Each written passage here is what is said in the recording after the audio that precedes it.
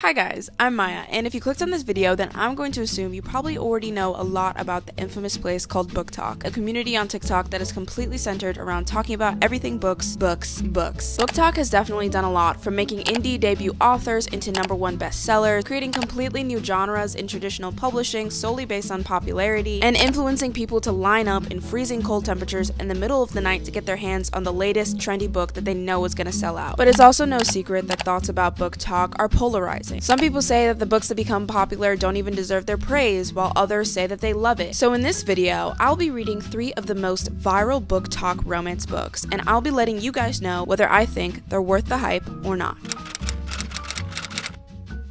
Our first book on the list is going to be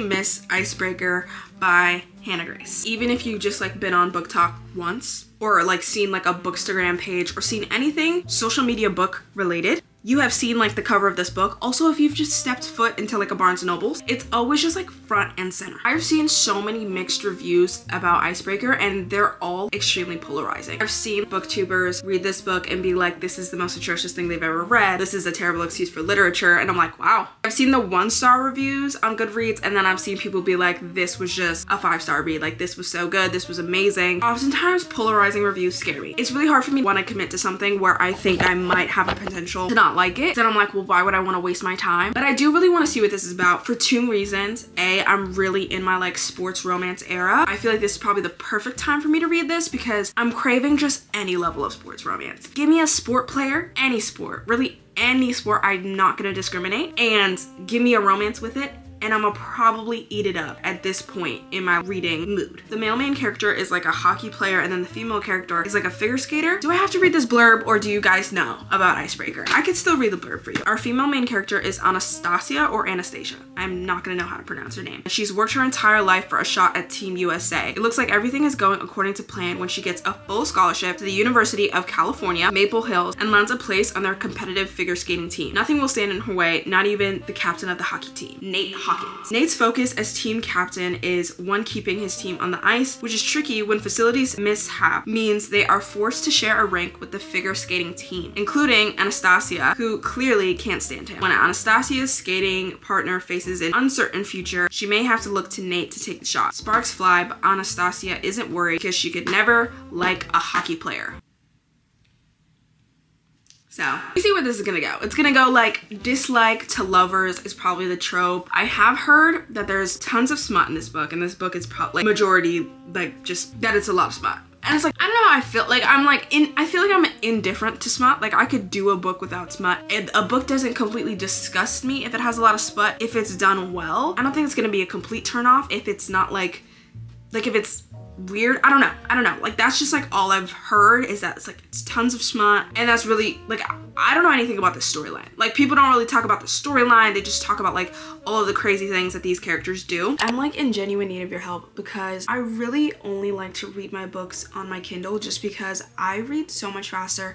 I get so distracted when I'm reading in paper form. And you may be like, Maya, then why do you buy the paper books? I buy the paper books because I like to go back after I finish reading the books on my Kindle and transfer my technological annotations into the paper form, doodle in the book, annotate, highlight, and then have it on my shelf. Serotonin to look at. It's my life, okay? It's my life. I need them both physically and digitally. I see this really becoming a really expensive habit because before I was buying books that were a lot cheaper. I bought the whole Windy City series, and those were only $3 each. This is $11. This is $11, and I paid $18 for this paperback. So that means this is technically a 20 plus, almost $30 combined purchase for me. And I've heard a lot of people talk about getting a library card and then getting Libby and then being able to download your free library books onto your Kindle. And I want to do that, but you guys have to let me know what happens to my annotations, because that's my biggest thing. I annotate, and then I need to be able to save my annotations so that I can transfer them. So what happens to my annotations if I get a Libby and I transfer it to my Kindle and I read it on Libby? If I can keep my annotations, I will definitely switch to that and save money. My worry with the Libby is that if I have to return the book and if it comes off of my Kindle when I return it, my annotations probably go with it. Please let me know. I'm just gonna have to not eat out for the rest of the month.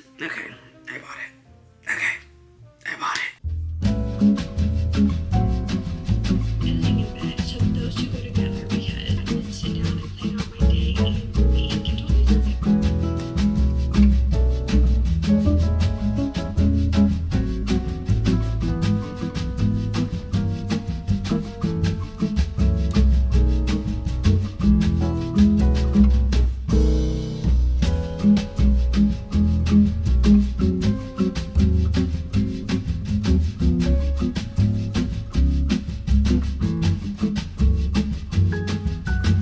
2-page update. I'm eating it up. Full course meal, I'm eating it up. There's just something about the college setting. I don't think I've read a book with like a college setting. Have I? Like maybe I have and I just, oh yeah, I have. But it was like fantasy. Like I've only read like college setting, like fantasy books, but something about the dorms and the lack of parental guidance and the newly adulthood. So like we're still very much childish and like we're doing very much childish things, but like technically like we're adults, so we don't need to answer to people. Oh, so good.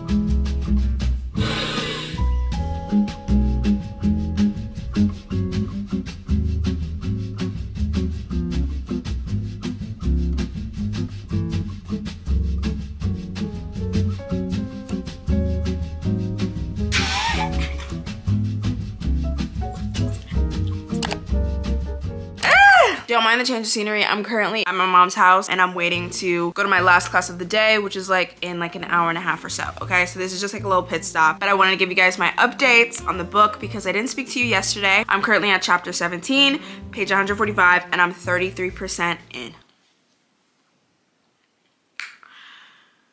I don't even know what to say. I'm enjoying every single moment, every single minute, every single little nugget of this book so far. 145 pages in and I have 0 complaints given to the authorities. At the end of every chapter, I'm like itching to get to the next chapter, which is really hard for a romance book to do to me, to like get me actually like itching to get to the next chapter. Like it's not like it's a cliffhanger, but it's like I just want to continue. Like I just want to continue and keep going and like keep experiencing so bad. I'm really enjoying the characters. Anastasia, I'm pretty sure it's Anastasia. Like I don't know why I'm saying Anastasia. Like it's not Beverly Hills. Anastasia Beverly Hills. I think that's why I'm trying to say that, because like only time I've heard of an Anastasia is when it's like Anastasia Beverly Hills, but no, I think her name is just Anastasia. I like her. I like her vibe. Like I like her back and forth, kind of like, I hate you, but like I don't actually hate you, but like I'm gonna tell you I hate. Like I love her back and forth. I love Nate. I love Nate Hawkins.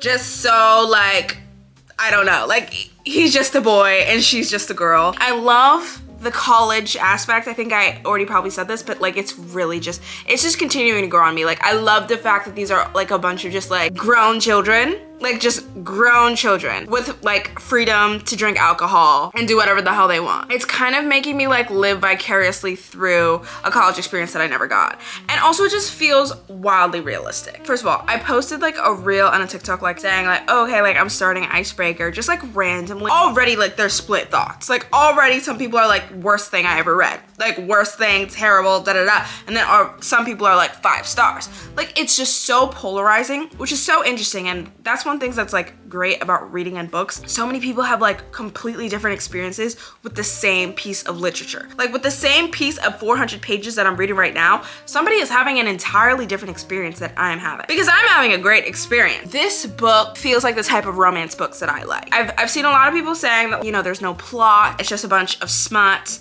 and spice. It is very spice heavy. So keep that in mind. If you don't like spice, it's very spice heavy. The spice doesn't like, I'm very indifferent to spice. I would not go into like the spice section of Barnes & Nobles and like specifically seek out books filled with spice. But especially in this book, I feel like adults, like grown adults. Like I've read, what was the last book I read? Oh, I read, what was it? Yours Truly by Abby Jimenez. I read that. That actually didn't really have any spice. It had like a tiny bit of spice. But there's something about like adult, like grown adult spice that I'm just like, okay, like whatever, like, okay, whatever. There's something about like the fact that these are like 21-year-olds, okay? Like they're raging, horny college students that are always drunk off of cheap liquor and cheap beer, heavy testosterone because they're all sports players. These are like big ass jocks that are just like sweating and grunting all the time. You mean to tell me you don't expect them to be humping and grumping and grinding every damn day? Like this feels like the most realistic thing that I've ever read. They're always drunk and they're always hooking up everybody's hooking up with everybody else. It's messy as hell. There's no coherence. There's no common sense. And it's like, yeah, there's no, like, I mean, I don't know, like, what people say with there's no plot, but I'm like, I guess they mean, like, there's no, like, trajectory. I don't know. Maybe I have to finish it to see the whole no plot thing, but I'm like, it just feels like a soap opera. Like, it feels like we're watching a soap opera of, like, the popular kids in college. And me personally, I was never invited into the popular groups in all of my schooling settings. Like, I've never been in with the popular kids. This feels like I'm getting the inside scoop of the popular kids that I never got in with, and I'm like seeing all their messy drama, and like I'm just getting the inside vibes, and it's like, I love that. Like, and I don't mind if there's no like crazy deep plot happening. Like, I could literally just like have them talking with each other and I'm vibing. I'm also like laughing, and it's not like a laughing at it and I'm like, oh, this should have been ironic, this is weird that this is an unironic thing. Like, they're actually like, it's like kind of funny. Like, I don't know anything about Hannah Grace. She's kind of doing the Gen Z humor quite well. Like, personally, that's what, personally, I think these characters are quite funny. Nobody takes themselves seriously. Everybody is self-aware that there are a bunch of grown children. I also really like the text messages, the group chats, Uber slut. Oh, I did get past the Uber scene, okay? The iconic Uber scene, I did get past it, and I know that there is a lot of talk. There's a lot of talk about that scene. There's a lot of talk about that chapter. Personally, okay, personally, it wasn't the end of the world to me. It felt quite normal because I have heard real life situations of people doing much worse. And I'm keeping in mind, they're in college. I realistically expect nothing less. Like, this feels like the, you know what I'm saying, like when you watch those like raging like Project X college movies where it's like just all about partying on frat row, you know what I'm saying?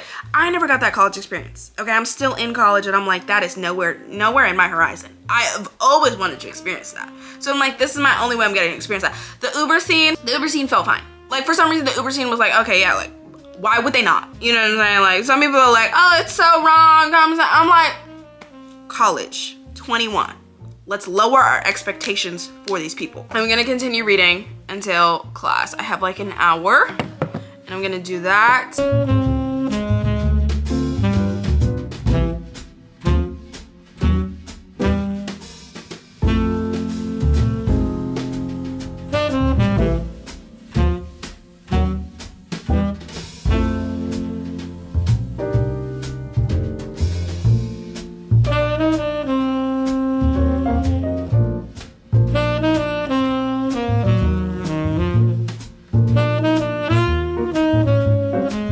I literally just made it to the Halloween chapter, and I know that's gonna be crazy. Like, I know it's about to be crazy, and I gotta go to class. Like, I just want to be here, sat, basketball on in the background, reading my little crazy book. That's all I want. Anyways, let me go get my education.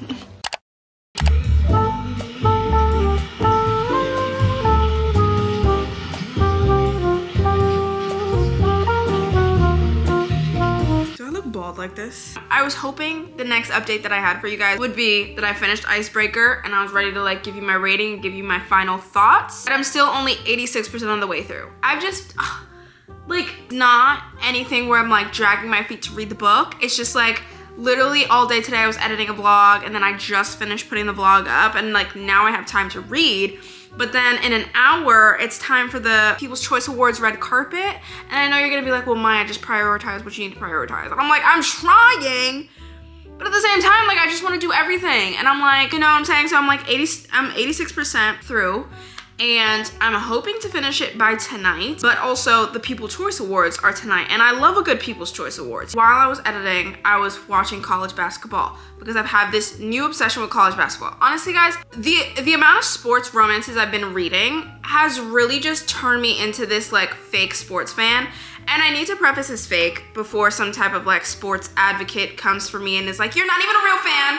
Okay, so I'm gonna say that I'm fake just so that you know that I'm not taking myself too seriously. I was watching that this morning while I was editing, and then the game finished, okay? The game finished. It was like South Carolina and South Carolina. Anyways, the game finished, and then they were like, now we're going to hockey. And I was like, wait, like, you know what I'm saying? Like, normally I wouldn't really watch hockey. Like, I really don't know anything about hockey.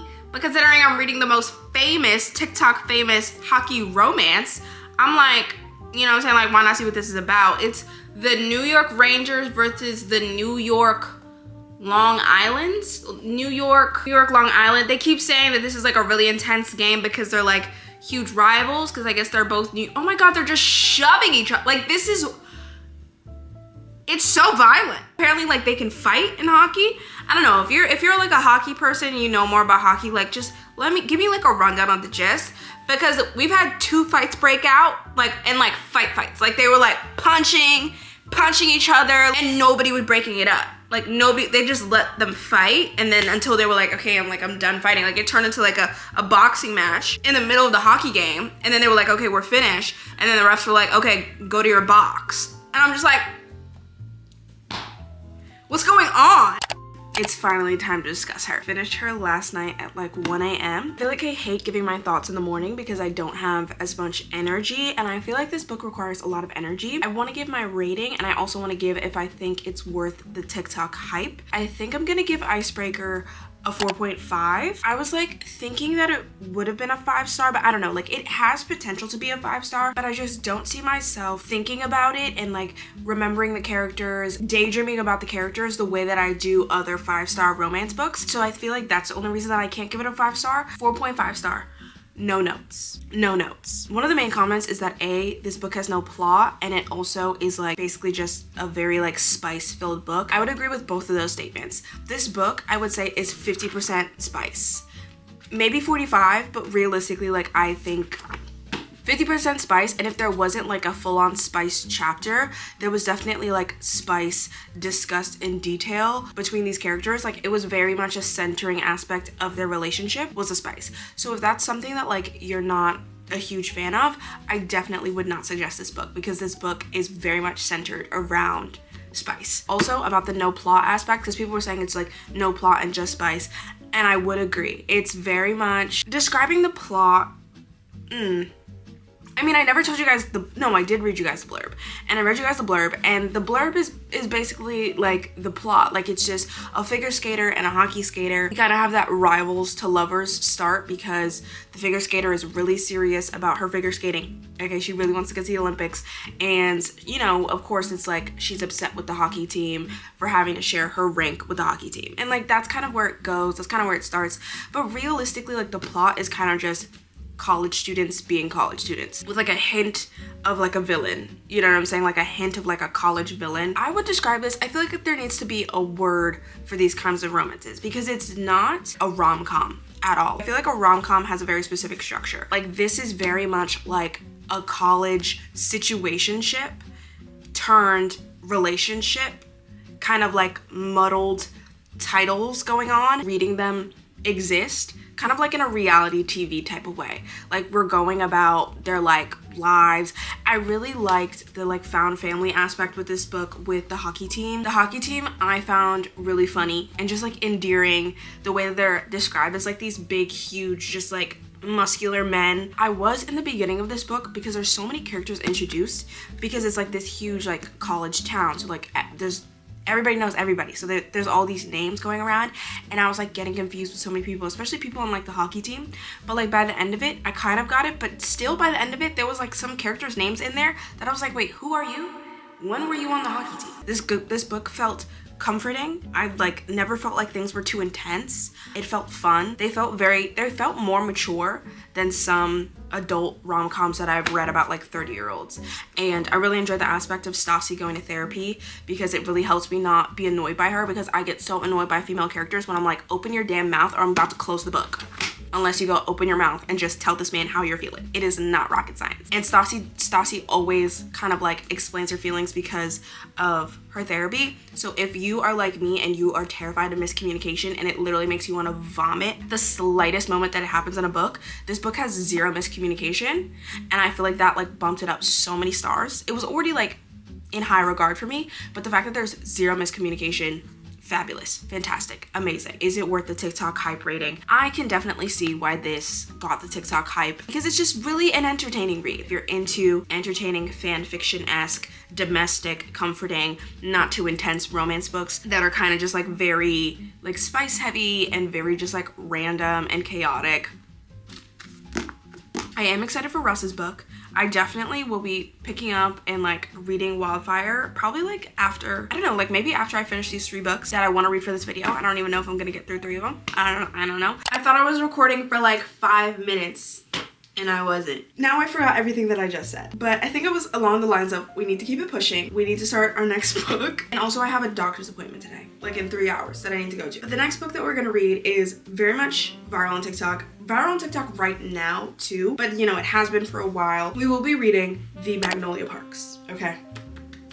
Every time I hear people talking about Magnolia Parks, they're always like, oh, it's like Gossip Girl but for books. And I'm like, that sounds like a good vibe. They're like toxic love story, chaos, vibes, a bunch of rich British people in London. And I'm like, this sounds like a good time. Like after I just read Icebreaker for the vibes, like if you're telling me like Magnolia Parks is just gonna be more vibes, I'm here for it. I'm here for it. I don't have the physical copy of Magnolia Parks at all, which like doesn't matter because I had the physical copy of Icebreaker and read it all on my Kindle. But I don't have the physical copy to like hold up and show you guys because I was gonna order it, but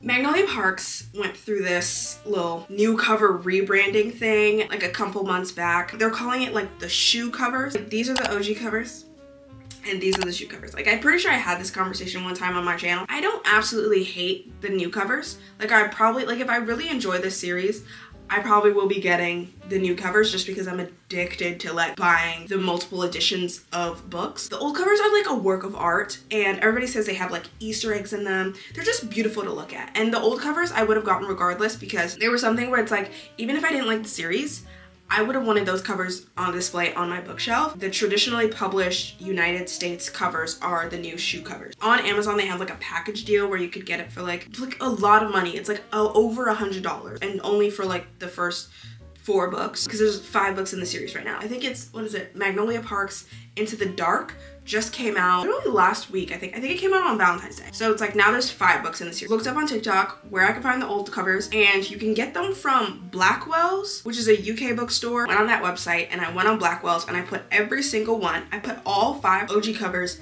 in my cart for Blackwell's. It was like $82 in total, which was still cheaper than the Amazon option, which was like $100 for 4. But it's coming all the way from the UK and I ordered those in the middle of last week. So I don't know if it's gonna come by time I finish this video, but I think it's still in like shipping. Like if you're in the UK, please just like know how lucky you are because the UK covers are just always so much better. Once Upon a Broken Heart. Haven't read that, but like the UK cover of that is 20 times better than the US one. Binding 13, which I do plan on reading, will have to be getting the UK cover because the US cover, no. I don't know what it is. And I really just would love to be in publishing so I can know why the UK gets all the better covers. If anybody in publishing is watching this and you know, please let me know. Author's having 3.82 stars on Goodreads. How much is this? Let's pray for cheap. No, not cheap. Not cheap.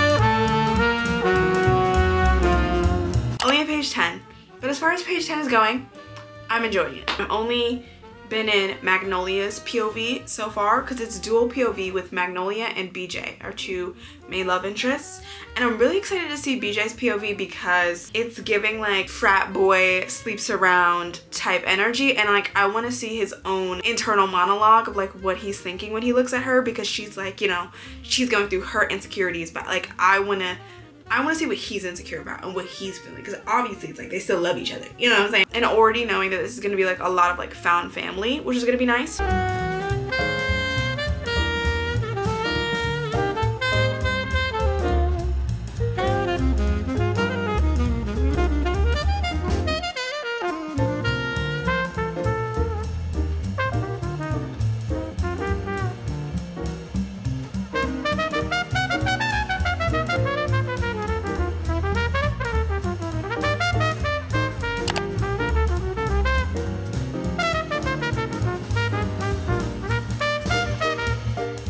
bitches are crazy.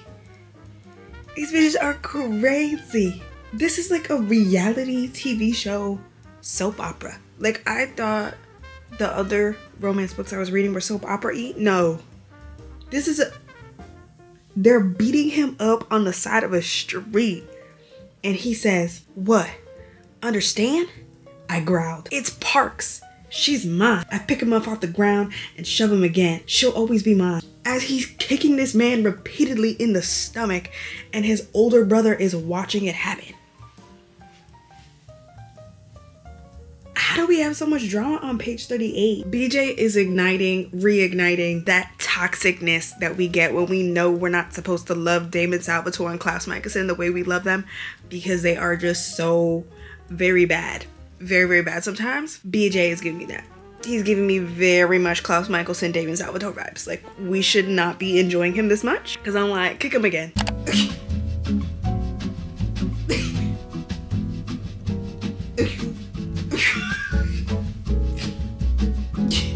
So much drama.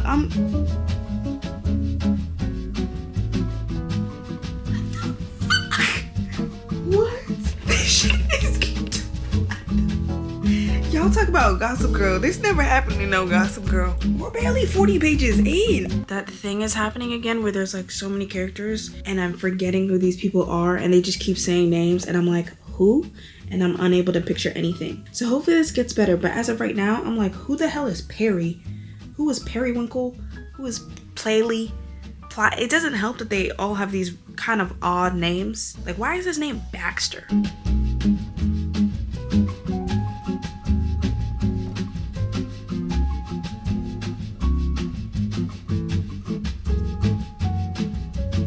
I don't know. I don't.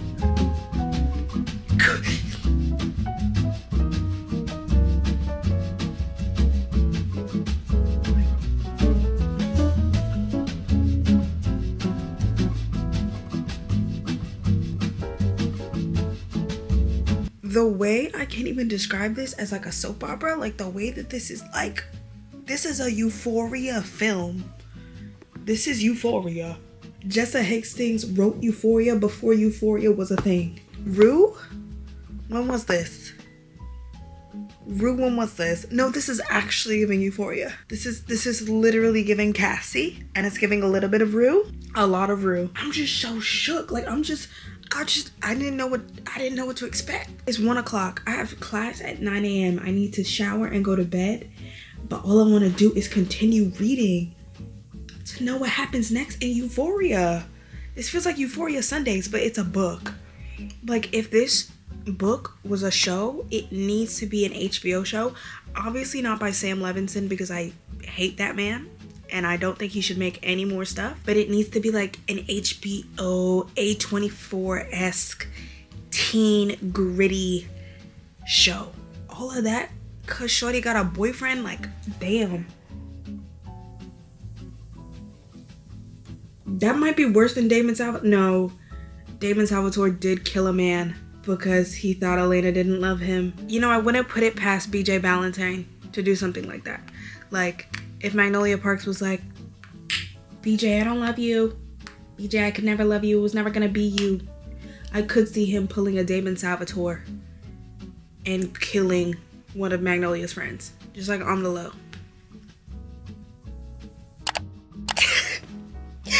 You guys, I don't think the last time that I've flown through a book this fast was probably while reading Fourth Wing or while reading a book in the Throne of Glass series. I'm like, this might not be fast to you, but I'm already 35% through and I'm at page 150. And I'm like, realistically, this book could get finished by like tomorrow afternoon. And like, I know I was saying that about Icebreaker a lot, but the way that this has me in a chokehold, like the way that I feel like I'm watching like a reality TV show and like they keep, like, one thing, did I already say this? Like, this could be a Netflix series where it's like at the end of each chapter, like, it's like as if it's having that like 5-second countdown where I like needed to choose whether I'm gonna go out of the application or if I'm gonna let it play the next episode. That's me every single chapter. And I keep going every single time because the drama, the drama. Like it's just drama. I'm at the edge of my seat. I'm always at the edge of my seat, and I just want to, like, it's an addiction. It's an addiction. Like, I literally feel like I'm watching the most scandalous television show. Like, I completely understand the whole Gossip Girl comparison. Also, like, because I was never a huge Gossip Girl fan. Did I already say this? I don't know if I'm repeating things that I'm saying. I was never a huge Gossip Girl fan, but I think this is making me want to and need to go back and just rewatch Gossip Girl, because, you know, I watched it when I was real young, and I don't think I really, like, understood and really appreciated the value of the drama that was Gossip Girl. First of all, Tom England. Also, Christian. First of all of them. Every single one of them, every single man in this book, every single one of them, baffled, silenced, bamboozled. Also, I'm like I just have so many questions. And it's like the way that Jessa is like revealing everything. The way that this book is written is unlike any type of book I've ever written before. Some points, her writing style is a little bit confusing to me, because she leaves out, like, pronouns. Like, she won't say, like, I or she or he. Are those pronouns? Like, me not knowing. Like, she'll leave those out. And sometimes I have to just add them in because, like, it breaks my... That has nothing to do with anything. I don't know. She just has, like, definitely a unique writing style. And I think it's nice, but, like, one thing that I really enjoy is, like, the structure of her writing, because the book is actually a lot of flashbacks to when these characters are younger, because right now they're in, like, their mid-20s, and the book is, like, very heavily, like, flashbacks, but the way that they're written is not in a way that makes you feel like you have to, like, trudge through a flashback. Like, it's just added in so seamlessly that I don't even realize I'm reading a flashback. Like, I know I am, but it's like, I know, like, it's just like a continuation. Like, it's something I would have read regardless to continue the plot. I'm always scared about books getting TV show deals and movie deals, because I know Hollywood really screws up stuff that's done really well. But if this was given to, like, HBO and given to, like, a really good director and producer that really let Jessa kind of, like, work in tandem with them, this would freaking eat as a show. Like, I'm picturing the flashbacks between, like, old Magnolia and old BJ and current Magnolia and current BJ, and, like, kind of having it, like, be, like, dual timeline, and it just...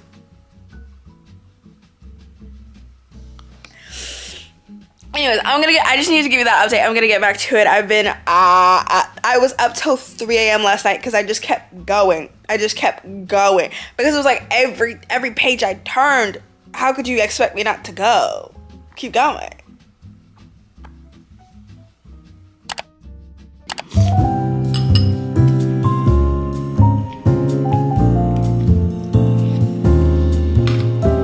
Why do I feel more confused about the relationship status and the feelings of these main characters than I feel like the main characters are? Because what do you want? Like, I'm confused. Like, just tell me who you want me to root for, and I'll root for them. But I'm confused, Magnolia. I'm confused. She's confusing me, and it's like making me a little bit upset, because it's like, all you have to do is tell me who to root for, and I'll root for them, but she's not telling me. I don't know why this is making me so, like, upset, but I'm like, you can't try to get me emotionally attached to somebody. Like, why do I feel like she's messing with my emotions? Like, why do I feel like she's playing me right now? Because I'm like, who do you want me to get attached to, Magnolia? Like, what are you doing? Stop playing with my feelings, Magnolia! Girl, you're pissing me off. Oh my God. Oh my God. Oh my God. Sit back down. Sit back down. What are we doing? Sit back down.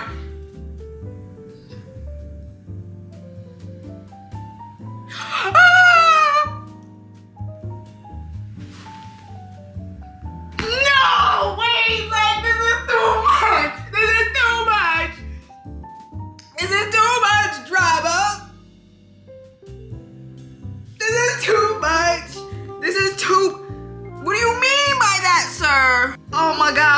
plot twist. I mean, it's not even a plot twist. Like, we saw it coming. We saw it coming. But I'm like, why am I more excited for this? Y'all don't even know what I'm talking about. I gotta reread that. That was, wow, that was too good. That had me a little speechless. The way he stood, oh, wow. Okay, I'm gonna need Parks to stand up a little bit. The one thing that is frustrating me is her constant apologizing for things she doesn't need to be apologizing for. Okay, Parks, like, you have no reason to be sorry. Magnolia, you need to stand up, stand on your business. Okay, stand on business, because our other main character is certainly standing on his business. Okay, he's been standing on it. You know what I'm saying?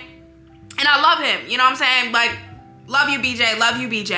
But I'm gonna need Magnolia to stand up and stop apologizing, because she ain't got nothing to be apologizing for.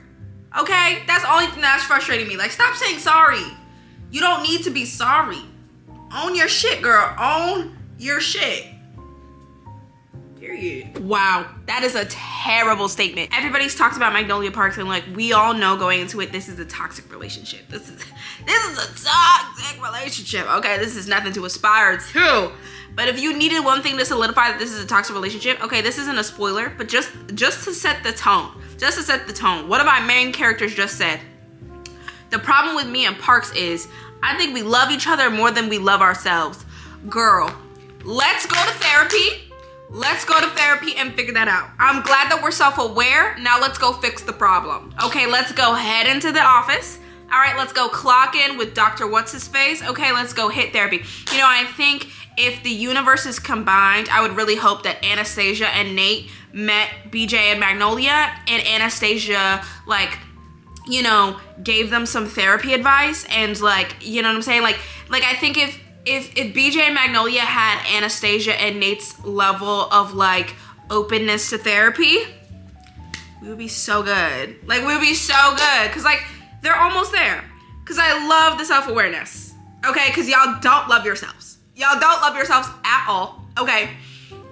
Maybe they don't even need therapy. Like, maybe we could start off small, and I think they would really benefit from reading Bell Hooks, okay? All About Love. Like, I think if BJ and Magnolia both simultaneously just sat down, took a moment out of their day, out of their shopping, and were like, yeah, we're gonna read Bell Hooks. Change the game. Like, change the game. Within the first chapter, it'll change the game. Cause Miss Bell Hooks would be very disappointed in this relationship. She'd be very disappointed, and she would immediately know all the problems. Cause I haven't even read All About Love, and I've only gotten snippets of it, and I already know. Based on what Miss Queen Bell Hooks said is the issue here. And evidently they know too, because they really just said it. You know those moments where you have like a wishing well, you could be like, in another life, I wish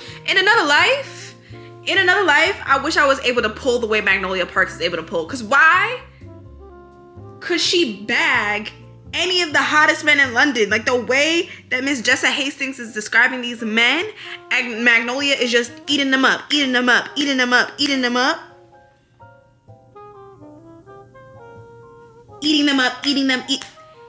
Like, rejecting them and eating them up. Like, I want to be Magnolia Parks when I grow up. And we're damn near the same age, so like, I don't got much time. Cause what do you mean? The girls are tussling. Oh my God. Oh God. This is too much. Like, why am I gonna cry? Oh my God, why am I gonna cry? Oh my God, somebody help him. Guys, am I dramatic? Or is this drama? Like, I know I'm 81% through, so like, I know we're gonna close to the end, and this is making me terrified for how this is gonna end, because I know this is gonna end on some drama, like Gossip Girl's identity reveal drama, even though that wasn't really that dramatic. So like, maybe like a different type of drama. Oh my God, I don't know if I can continue. What's about to happen? Like, I don't know. Like, I'm just, Like, I'm rooting for all the people. I'm rooting for all the people that I feel like are stacked up to have the worst ending in this book. I'm on chapter 51. For any of you that read this book, please. Am I just dramatic or is this the drama? I need like a tree connection, like a situationship tree connection. I'm getting lost. Again, girl, I don't think it's your fault, but whatever you're doing, I think you gotta calm down. He's kind of reading her for filth. He's kind of reading her for filth, but at the same time, not really. But kind of is, but not really. Ooh, should I highlight that? I don't think I'm gonna highlight that. I'm gonna highlight that and see how I feel coming back to it, but I don't know if I should highlight that. All these hoes are a mess.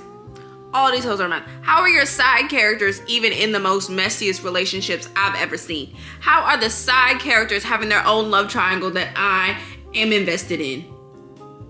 Y'all are all a mess and you need mental help. And I really wish this book, honestly, like this could have been like a Sarah J. Maas level book that had like 7 different POVs and I would not have minded. Because I need well, I know that Daisy Hates books I know that Daisy Hates books are Daisy Hates and Christian's POV. But I'm gonna need a Jonah's POV. Is that his name? Joe? I'm gonna need a Jonah's POV. Honestly, I'm gonna need a Playly. Is that her name? Playly or Paley? Paley. I'm gonna need a Paley's POV because I feel like there's something going on there. I'm gonna need a Tom's POV for sure. For sure, because I need to know what's going on with him. I'm gonna need a Henry's POV, and then I don't really need a Perry's POV, but honestly, I think I could get a Perry's POV because I feel like there's something there too. Like, y'all are all shady and y'all are all suspicious. And I need your POVs to know what's going on because I feel like I'm being left out of the conversation. I feel like I'm being left out of the room. Jessa really needs to write for television. Can somebody get that note to her? Jessa, please. Somebody, Shonda Rhimes, please like hit up Jessa and do your producing duties because I need a show written by Miss Jessa Hastings because she has an art for like,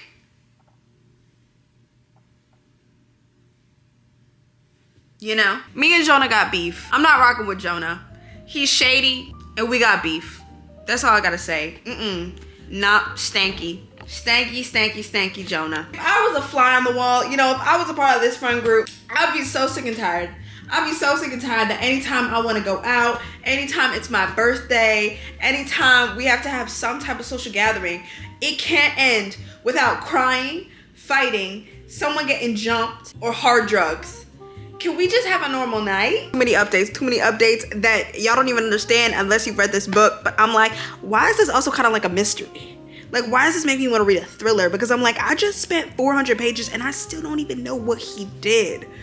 And I'm like, Jessa has had me on the edge of my seat countless times. And like, I just want to know.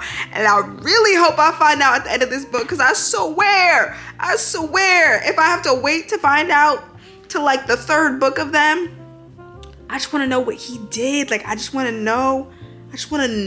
Like, they've been teasing me this whole goddamn time. She's pissing me off. It should have been you. I'll take you. It should have been you. Why did that hurt me more than I think it hurt her? Like, what do you mean? There's nothing to cry about, but I'm just so distraught. It should have been you.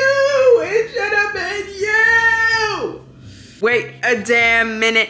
If this is what I'm thinking that I'm thinking, I have 1 chapter left, and I'm thinking what I'm thinking is thinking that's true, then wait, what I'm thinking can't be true.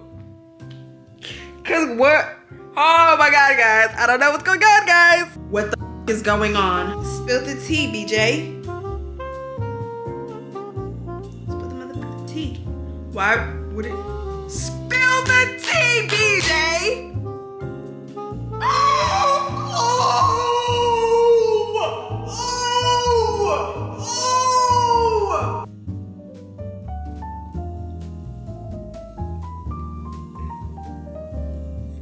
I did not see that one coming. I didn't see.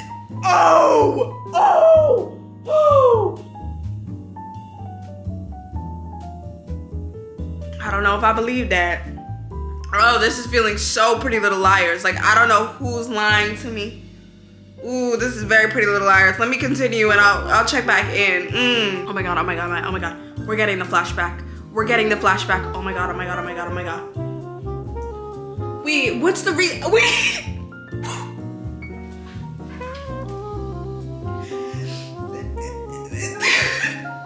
Can we slow down? Can we slow?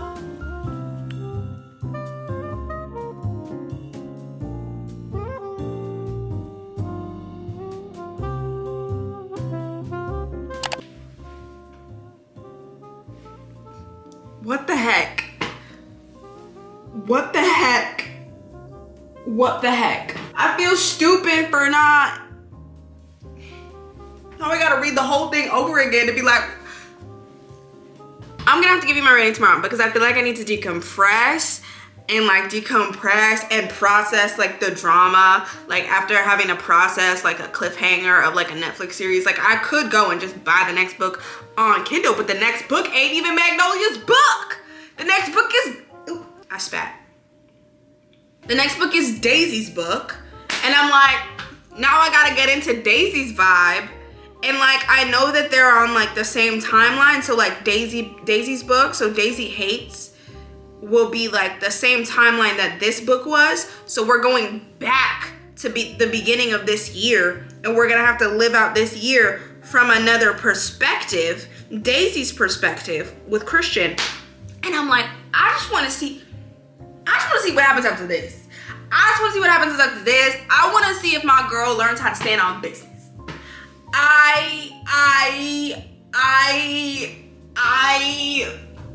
There's just so much I need to know. And it's like making me afraid for going into Daisy Hates because I'm like, Daisy, like, I'm sure I'm gonna enjoy you, girlfriend, but right now I'm focused on something else. I'm focused on something else. If you like that season of The Vampire Diaries where Elena is, you know what I'm saying, and she's now in college, and then there's like Aaron, and then there's like stuff with Aaron, but then there's Catherine, and then Catherine does that thing where she like does that thing, and then Damon realizes, and then Elena's back, and then they have that argument where she's like, oh, I almost had the monologue memorized. Look at us, Elena. This is toxic. We're in a toxic relationship. Me forgetting the monologue, I'm messing it all up. Elena's like, well, I love you. And Damon's like, well, stop loving me. And then Elena's like, I can't. And then they hook up. That is the epitome of this book. Sorry guys, it's not the next day. I'm just crying so hard because I'm not even sad. Think about this was sad to me. I'm just crying so hard because I really want to know what happens next. and I have to wait because I have to read another book. Gossip Girl here, and I have the biggest news ever. One of my many sources, Melody91, sends us this. Spotted at Grand Central, bags in hand. I remember now why I never made it past the pilot episode whenever I tried to rewatch Gossip Girl, and the many past times I've tried to do it. Because Chuck has no redeeming qualities. Like, I get it, there's like, what, like 7 seasons, and like he falls in love with Blair, and he's like good to Blair. There's no redeeming him in my eyes. Like, after the pilot, and I'm like, you mean to tell me that Chuck Bass in the pilot almost SAs 2 women within a span of 2 days, and we expect that he hasn't done this to other women in the canon of this world, that he hasn't done this to multiple other women, that he hasn't had multiple victims at the ripe age of what, 16, 17?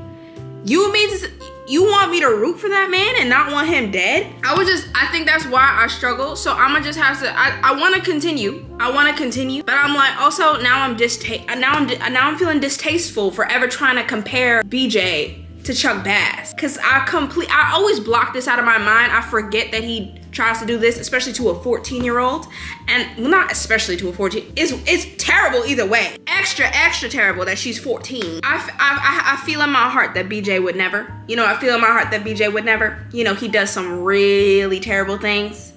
But I feel in my heart that BJ would never cross that line. Chuck is crossing it. And I know people are so Chuck and Blair ride or die, and they can look past that. And listen, I won't judge. I won't judge, because like, you know what I'm saying?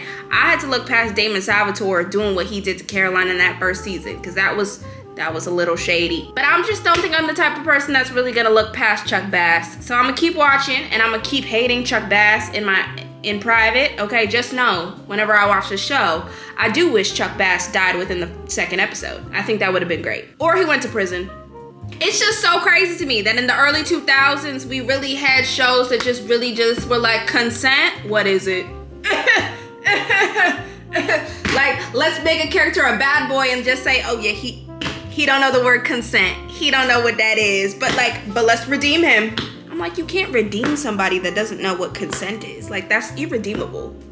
That's like being a serial killer and being like, oh yeah, let's redeem them. No, there's no redeeming that. I'm so tired. Okay. I really wish that I had the physical books here with me to like just hold up and show you, because I've just been flapping around my Kindle the whole time. I checked my shipping. Honestly, I don't think those books are gonna come for like a little while, because I don't even think they've like shipped yet. I don't know. I'm just, cross your fingers for me that they do end up coming, because I really, really hope that they're coming. We're just gonna have to discuss. You're just gonna have to picture the book. It's time to give you my rating. I really didn't even need time to think it over. I think I just needed time to think over what I wanted to say. I needed no time to think of what my rating was. I knew as soon as I closed that book, or as soon as I turned off my Kindle, this was a 5-star read. 5 stars, no. Whether it's worth its TikTok hype, I do truly think so. I think the TikTok hype is warranted. I could see why it got the TikTok hype, because what a ride.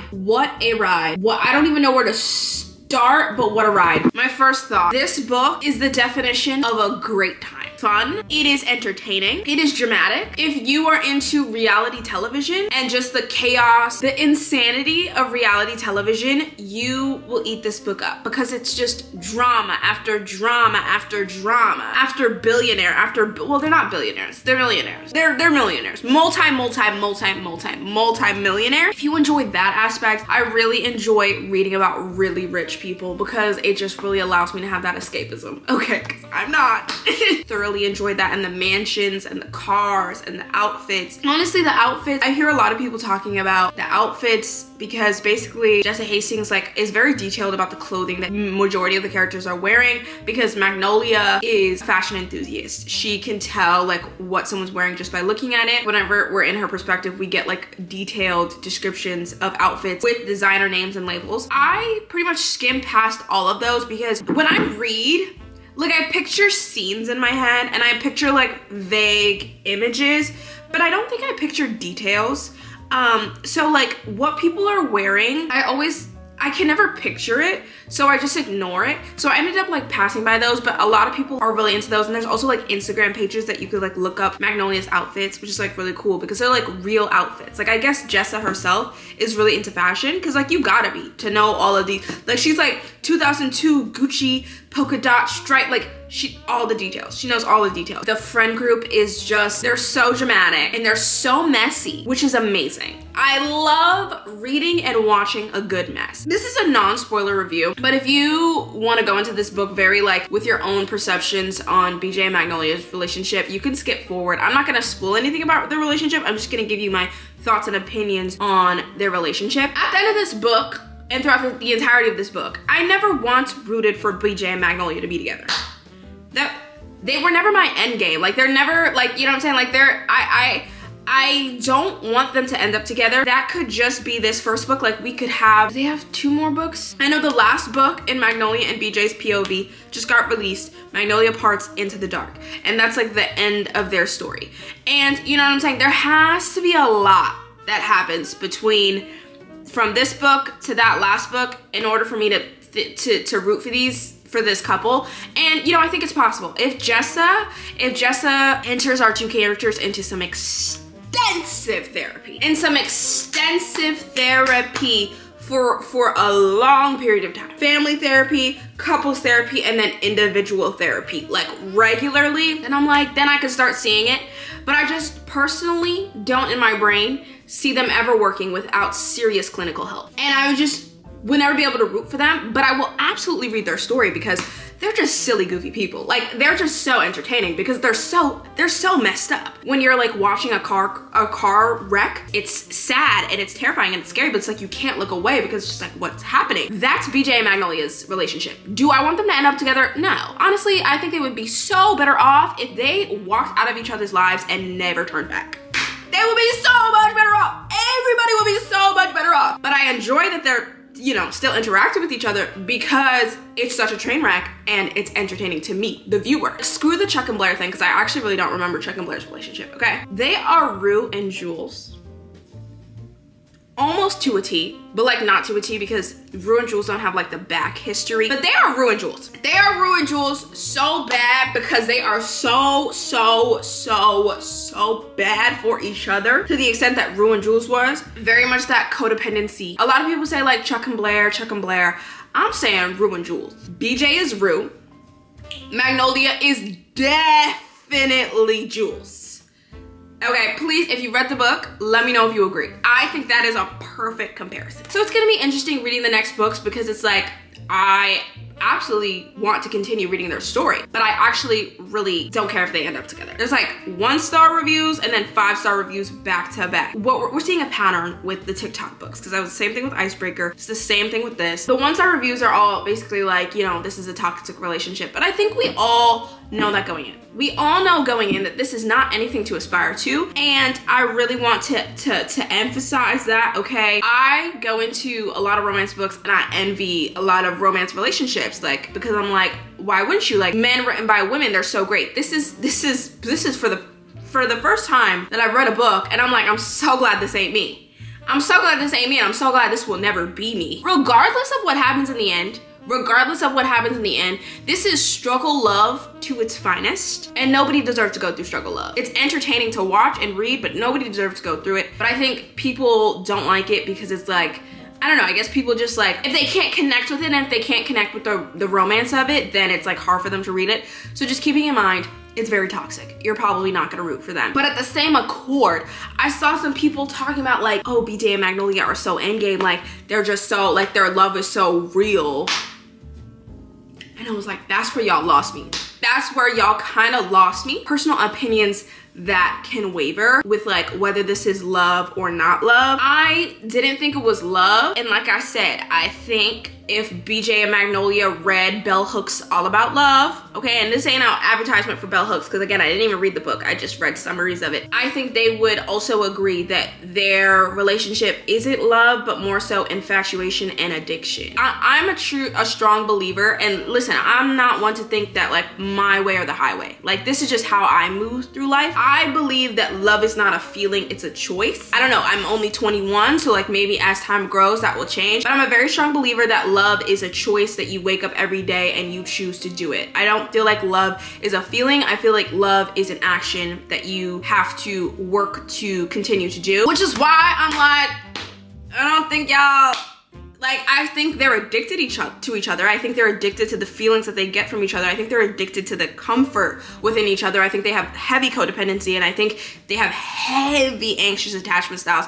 especially Magnolia with her daddy issues. Like, girl, I see you, and you got an anxious attachment style, and you gotta work through that. I don't think they're in love because I don't think that you can be in love and hurt people the way that they've hurt each other. I don't think the two can coincide. Like, if somebody told me they loved me and then hurt me the way that both of these people are hurting them, I'd be like, you're a liar. You're a liar, because you can't say that you love somebody and then choose to actively hurt them in a conscious way. The way that love was described in this book is like meant to be like that they're like fated and they're written in stars and like they're meant to love each other. And there's so many quotes. I'm seeing them on Goodreads and it's like people are quoting them like, oh my God, this is true love. But I was looking at these quotes like, this is so toxic. They need to run away from each other. This is from Magnolia's perspective. Magnolia said, he's killing me. Loving him is killing me too. And I'm afraid because how many loves really do you get in a lifetime? How many chances do you give it before you let go?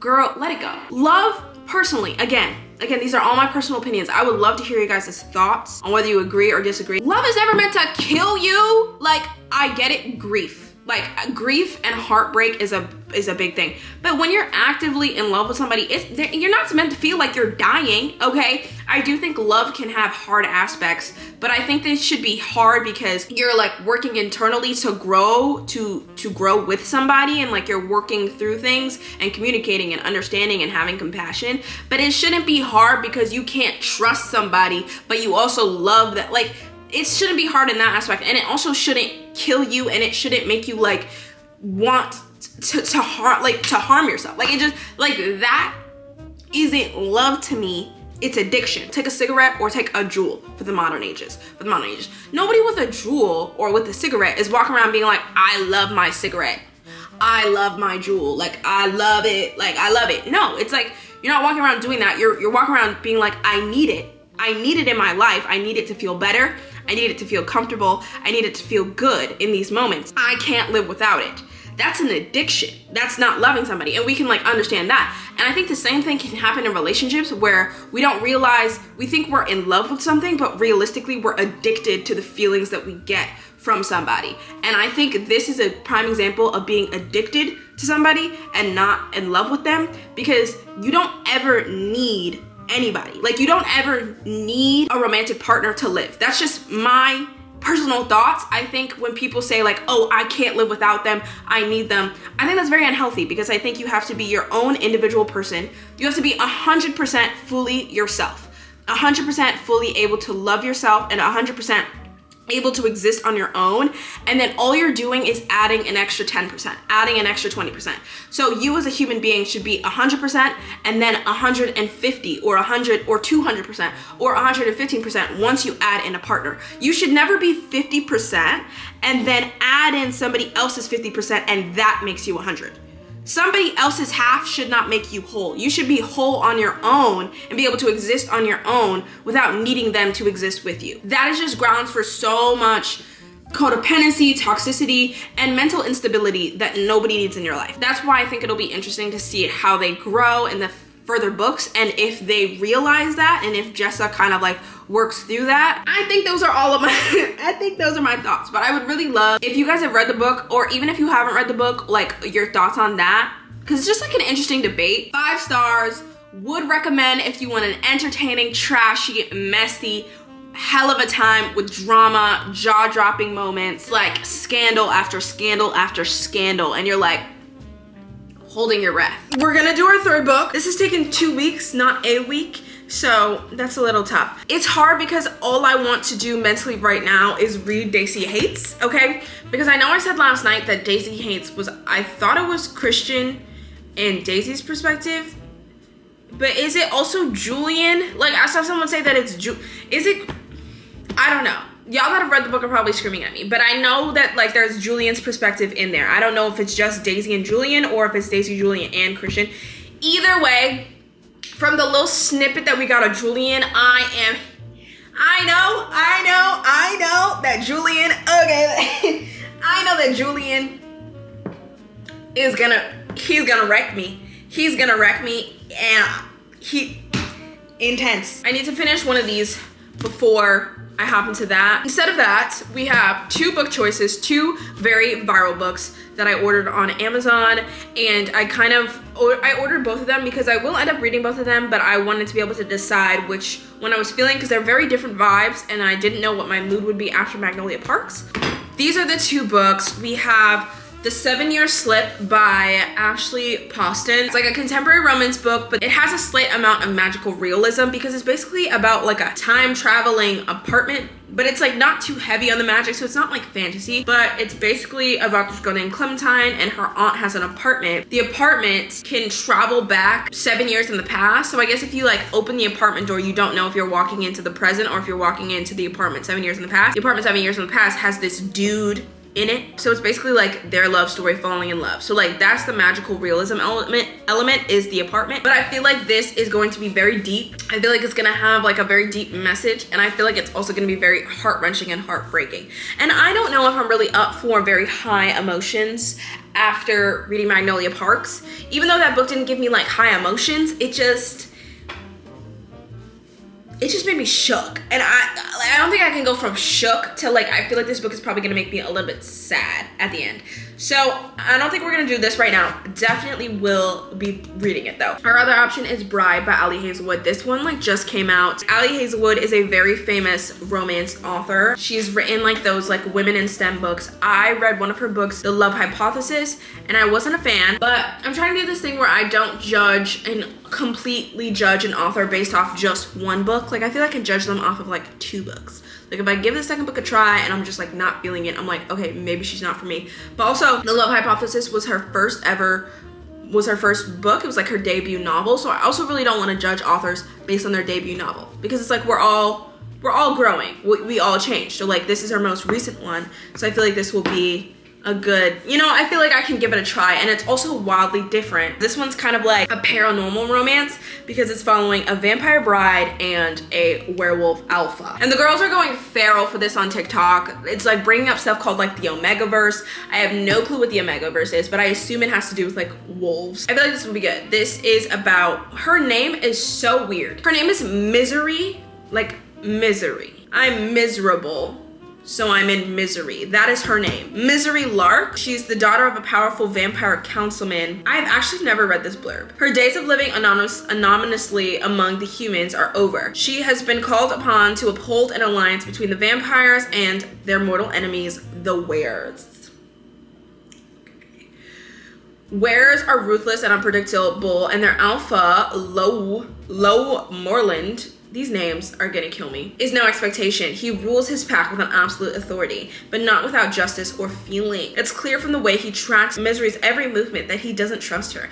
If only he knew how right he was. Misery has her own reasons to agree to this marriage of convenience. Reasons that have nothing to do with the politics or alliance, and everything to do with the only thing she's ever cared about. And she is willing to do whatever it takes to get back what's hers.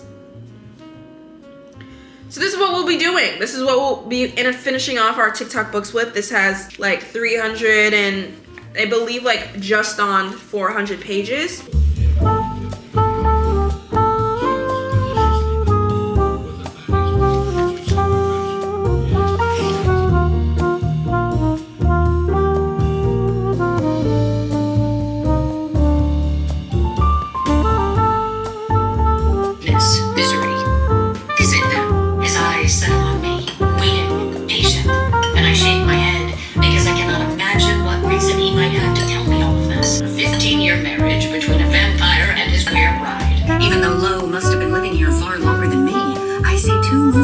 Stacked in a corner, and a couple of framed paintings leaning against the wall, waiting to be put up. There are several shelves lined with classics, fiction, but mostly art books, tall and thick and glossy. We are starting to heat it up, okay? We're starting to heat it up. I did have to cave, and I bought it on Audible because I was like getting really tired, and I realistically like I could have just bought it on Kindle, because I think I've like psyched myself up too much to where I'm like, oh, I can't read on regular paper. I can't. So now my brain, like when you tell your brain you can't do something, your brain starts to believe you. So I think my brain has started to believe me when I say like, oh, I can't read on paper.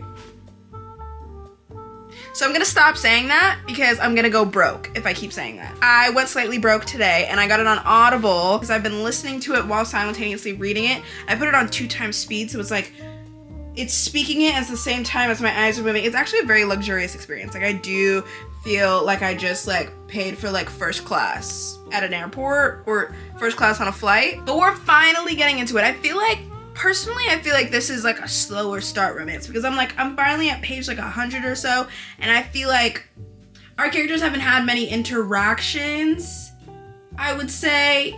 It hasn't been like world building because again, it's not like an intense fantasy. It's just like they're vampires, they're werewolves. Like we kind of know what vibes those are. Mortal enemies. But we haven't had many like tense moments of interaction. This is our first moment where I'm like, okay, like this could heat up. This could heat up. Except the spit? His apology. Oh my God, what is happening? Sure, why not? It was so sincere and spontaneous. Just hold his head still and don't let him move. Yes, hands on the chin, a temporary interference. I don't stop until I'm extra sure that my hold on him is tight. And when I pull back, his body relaxes at once. Don't mind the change of scenery.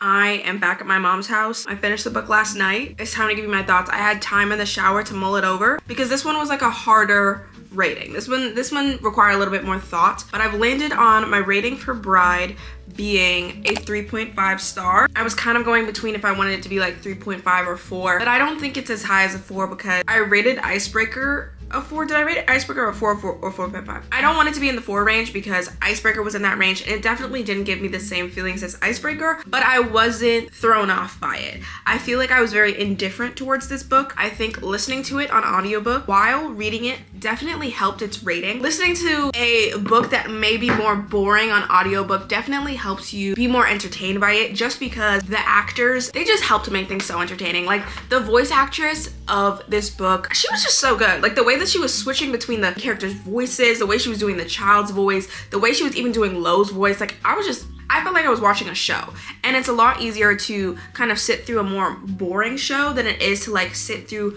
a more boring book that you're like reading actively. I wouldn't necessarily say that this book is boring. Like I wouldn't say that, but I think for me personally, if I had to read it on its own without the audiobook, it would have taken me a lot longer and it might have been an experience that was a lot less enjoyable. 𝐿𝐸 just might not be like she just might not be the author for me. I'm still not gonna completely write her off because this is a lot better than The Love Hypothesis in my opinion. I really didn't like The Love Hypothesis, but this book, I don't have disdain for it.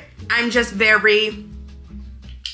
indifferent. It wasn't a super great thing that I read. It wasn't a super terrible thing that I read. It's very much in the middle. It has some really good moments, but it had moments where I was just like, I don't know if I really care. Like, I don't really know if I'm gonna really think about this story and this book afterward. I wanna like 𝐿𝐸 because she's such a popular author, and anytime she comes out with a book, like the girls are going feral for it. 𝐿𝐸 definitely has the TikTok hype, so I always feel left out, and a lot of people say that she has this specific writing vibe and style where she likes to write these like quirky female main characters, and then she always kind of writes her male main characters as these like brooding, sulky, like big men, which isn't necessarily like a bad thing, but I think maybe I'm just not as into that kind of trope as I thought. So maybe the repetition of it is what's kind of throwing me off. I was indifferent towards the romance in this book. I felt like the romance was secondary and the plot and the world building came first. I really enjoyed the world building and the plot of vampires versus werewolves and learning about the territories, following the mystery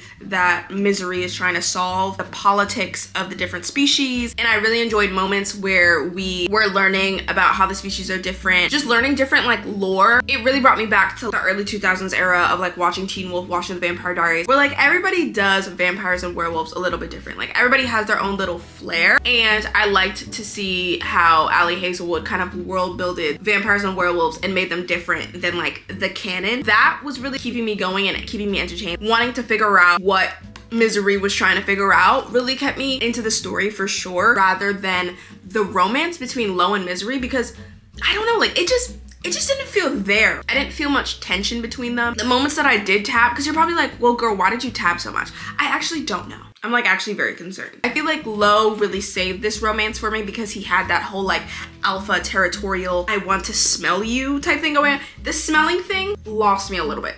The smelling thing lost me a little bit, but I get it because he's a werewolf. I knew it would happen. I knew it would be a thing. It was a little bit odder than I anticipated. I think Lo's very possessive moments really saved the romance for me. Maybe one aspect that made it harder for me to get really into the romance was the lack of Lo's POV. After going from reading 2 dual POV romance books, reading a single POV romance book only from the female main character's POV definitely is a little bit tougher. We do get like snippets of Lo's thoughts at the beginning of each chapter, but it just wasn't enough. Dual POV really helps build tension and helps build that angst. We know what each of the characters are thinking at each moment. We know like how they feel when they look at each other, like all of these things. Whenever it's like singular POV, it's kind of like the other character guessing. Like it's kind of just Misery kind of guessing and assuming how Lo is feeling the entire book. Lo's thoughts would have ate. If we got full-blown chapters of Lo in his full wolfy brain thinking about Misery, pining for Misery, being miserable for Misery, that would have had me at the edge of my seat with the romance. 3.5. I wouldn't say don't read it. I would say if you want to give it a try,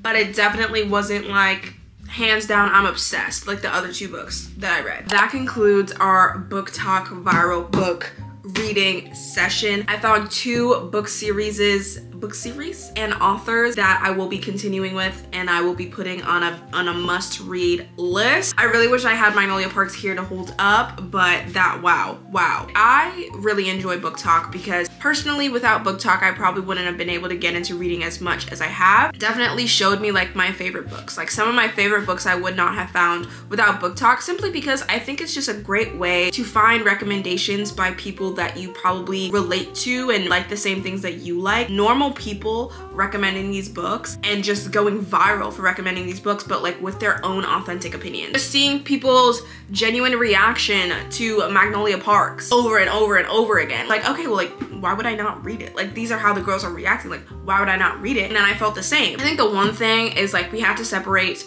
our connotation with hype to enjoyment. Like, just because something is hyped up doesn't necessarily mean that we're gonna enjoy it. Doesn't necessarily mean we're gonna enjoy every viral thing. But I don't think that takes away from its validation of being viral. Yes, I know people think that this is like trash book, trash literature and all that stuff. I don't think it makes it any less deserving of being viral. Something being viral means that a large enough demographic of people really enjoyed it, and that's all that matters. Let me know if you guys enjoy BookTok, if you think that it's a toxic space, or if you think that it promotes an unhealthy amount of overconsumption of books. I don't know, a lot of people have been saying that, but in my eyes, it's not like we're buying a bunch of fast fashion clothes. Like, we're buying books. I feel like that's a better thing for us to be buying than like Shein. I get why these books are worth the hype. I see why this has the hype. I see why this went viral. I personally am not along the lines of the virality of it, but I can see it. The Magnolia Parks and Icebreaker, I am with you girls. These have me in a chokehold. Especially Magnolia Parks has me in a chokehold. I'll see you guys next time. Bye.